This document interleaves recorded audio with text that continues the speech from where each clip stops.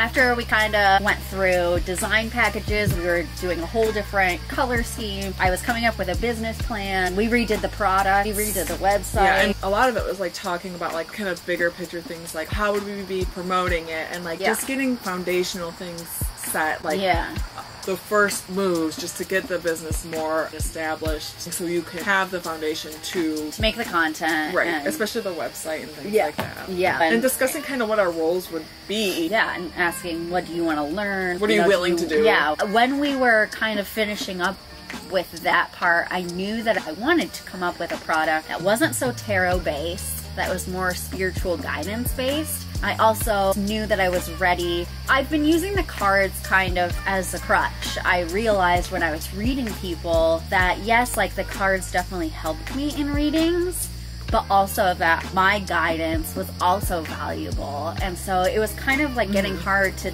decipher like what's from the cards and what's from me, and then realizing that the stuff that I can give and the stuff that I've learned is just as valuable as a tarot reading. And I feel like a lot of times you had more to give, but the tarot cards restricted almost you. Hindered. They gave you the message for you to then expand in a much more valuable and impactful way. And because you limited it to tarot readings, you didn't feel like you could overstep that boundary. Yeah, that's the whole thing with tarot readings is, you know, you're reading strangers, you don't really know much about their life, and you're getting this message from these cards, and you don't know how deep to go into the message. Are they really prepared to hear the truth? Because even me, like, I knew her, and I knew her potential was amazing, and whatever she could offer was going to be of value to me. Yes, it's true.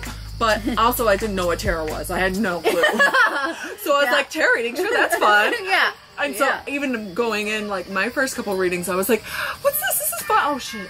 Oh. Okay. Yeah. I felt like Angie was just, like, there to kind of just get the awareness out of what that service can actually provide for you and the benefits of it. Right. But you have to know it, and you have to be in the right mind frame in order to receive that and get the full benefit from it. Yeah, it's true. And you know, while I love doing tarot readings and people asking me about this and this and this, I also realize, like, even when people ask me some questions, I was like, you know, there's more that we can expand upon this, because I can already tell that there's more things behind this that's deeper, that you're on the surface. It was just like a tease for Angie. And then they're like, cool, thanks, bye. And then they just carry on with their life. Yeah. But she just like had this huge revelation for them and isn't able to do more from it unless they're like seeking it out or have that awareness. Unless they come back to me for like another reading or and whatever. And like, even then, it's still under the parameters of like what they're willing to ask and hear. So I knew that I would be more of service if I could guide people, if I had more say in the guidance, well, not be so restricted on their questions with the cards. Right. It was so enlightening and had so much potential, but it's just like tapping the potential. It's just like, it's just like opening the bottle. Like, here's your tarot reading, open the bottle, but the good stuff's all inside. You gotta go and get the deep really stuff. Like, deep in. do you want to do some work? Right. Do you want to see some changes? Right. And so I knew that you gotta go more. Yeah. And so I knew that that would involve me working with people for longer periods of time and having multiple either tarot readings with them or multiple sessions with them. Even me and you, best friends, we still are uncovering stuff about each other because of this.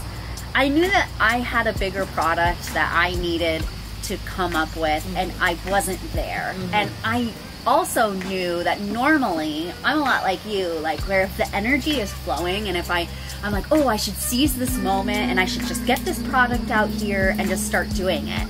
But I normally would have done that, and I've done that so many times before, that I knew that it would probably be more beneficial if I just halted everything and took the time for the product to come to me. Like really surrendered. Yeah, even though like I did not want to, because everything was going so well with us and I wanted to keep that going. Right.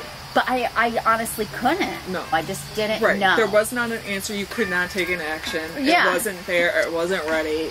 You had to stop. Yeah. Even within that month, like, she was throwing around different bigger offerings to play around with, and you did like the 3 tarot readings over 3 months. Like, this is really awesome. I want more. Yeah. It just never really set. Just taking that time away was so important. And so we stepped back for like 2 months. Yeah. We didn't do anything. We hung out a lot. She came up with more ideas all the time. You had like a really, really big picture idea, like you wanted to get into retreats, but you needed more stepping stones to get to that point. You couldn't just jump into a retreat. You had to build that up.